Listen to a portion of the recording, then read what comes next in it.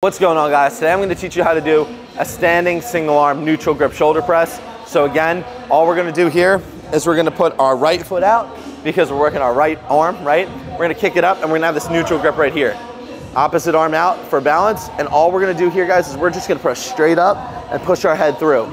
Slowly lowering that weight, push straight up, push our head through, right? Again, you can also, if you don't have that mobility yet, you can just press straight up like this, okay? I'd honestly recommend that, to be honest with you. Press straight up, right? From there, it's the same thing over here. Left foot forward because we're working our left arm. Neutral grip, right? Boom. Arm pressing straight up, elbow tucked, head through. If you don't have that mobility, right, you can just start being here, pressing straight up, boom, just like that. This arm out for balance, right? Sometimes it's hard to remember that because I'm doing this demonstration, I'm not doing a working set. But that, guys, is how you do a single arm, standing, neutral grip, dumbbell shoulder press.